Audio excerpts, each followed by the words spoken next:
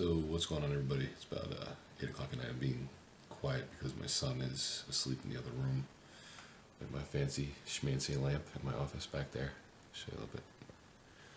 Some cool stuff. Whole bunch of books I'm reading. But just wanted to do a quick update. Actually, because I'm getting a message from someone. We're kind of going back and forth. Just want to talk about what's going on. So about a week out from going back to the orthopedist and finding whether I could do PT or not. Definitely having just a mental struggle right now.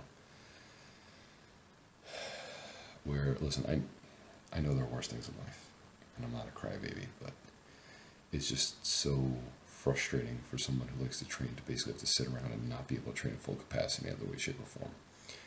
And I'm not the guy who's going to sit on my ass and do nothing, so I've been doing cardio and training legs and doing something to train the right side of my body, at least for a while.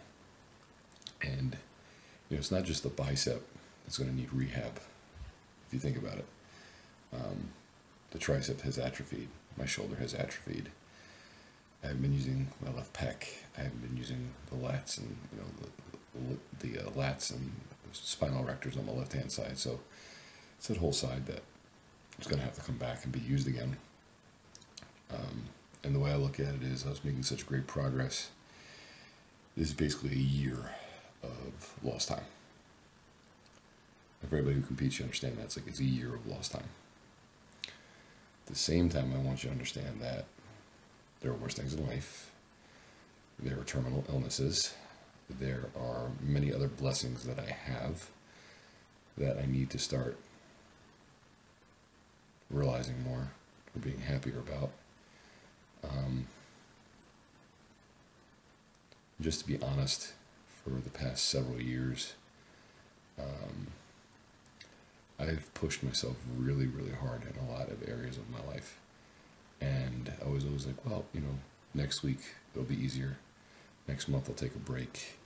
Next year I'll back off on all of these particular projects and things like that going on.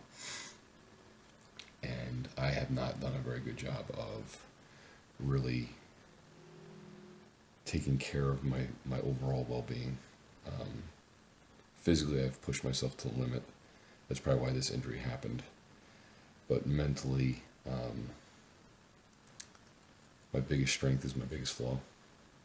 Where I can just grind and grind and grind and grind and grind and grind and grind and grind and grind and grind and just keep pushing. When I shouldn't, I do. So that means in training, when I'm overly exhausted, don't take a rest, I do it anyway. When there's other things that need my attention that are important, I will push them to the bottom of the priority list and put other things over the top of it and forget what I need to take care of. Because I tend to put a lot of other things before myself, and a lot of other things before my family, and other things that just aren't smart. So I want to thank you to everyone who's been messaging me, checking and seeing how I'm doing. I'm just sitting here kind of biding my time, waiting to get the green light for physical therapy so that I can at least start rehabbing and kind of resuming a normal life. But at the same time, it's allowed me some downtime. It's allowed my body to heal from a lot of the pounding and non-rest that I was giving it for the past couple years. As I probably mentioned in previous videos, even during my contest prep, my wife kept questioning if it was really a good idea, but I pushed to do it anyway. And though the contest prep went well and I did well for my season, maybe it wasn't the best time. She may have been right. Who knows? Probably why this injury occurred, to be honest.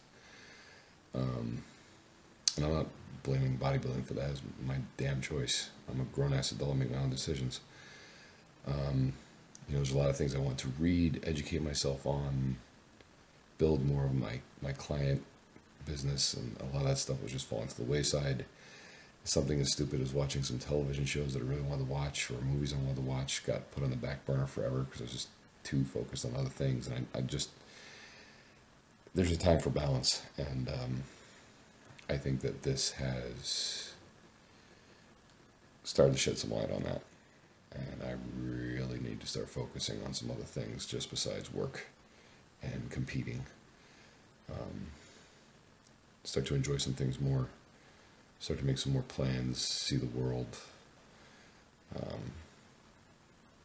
Not just pride myself on grinding in the gym and how many ridiculous hours I can work. And just assume that everything's going to be okay when I'm done